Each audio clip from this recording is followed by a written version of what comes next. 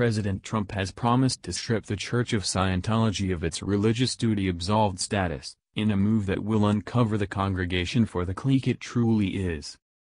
As per a HuffPo report, private Twitter messages from a Trump family companion and best authority at the Department of Housing and Urban Development uncovered that Trump couldn't concur more that the congregation ought to lose its assessment-absolved status. thehill.com reports, "From the minute I saw your arrangement I revealed to President Trump and his family we expected to disavow their duty-absolved status.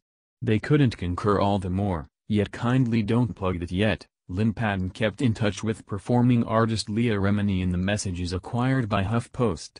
"This will complete in the following 4 years or I'll kick the bucket attempting. Thump on wood." Patton is a long-lasting companion and business partner of the Trump family who has worked with the Trumps since 2009. A year ago, she talked in help of Trump at the Republican National Convention in June. Remini, who featured on the hit arrangement Ruler of Queens, is behind the Emmy Award-winning show Leah Remini, Scientology and the Aftermath. The show is a narrative inspecting the Church of Scientology, which Remini left in 2013, and its asserted manhandle of commentators.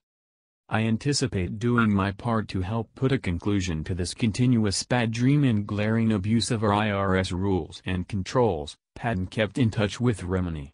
"I need to accomplish more research on Scientology's history with the IRS, to date, so I can better comprehend what strategies have been connected and where we can get."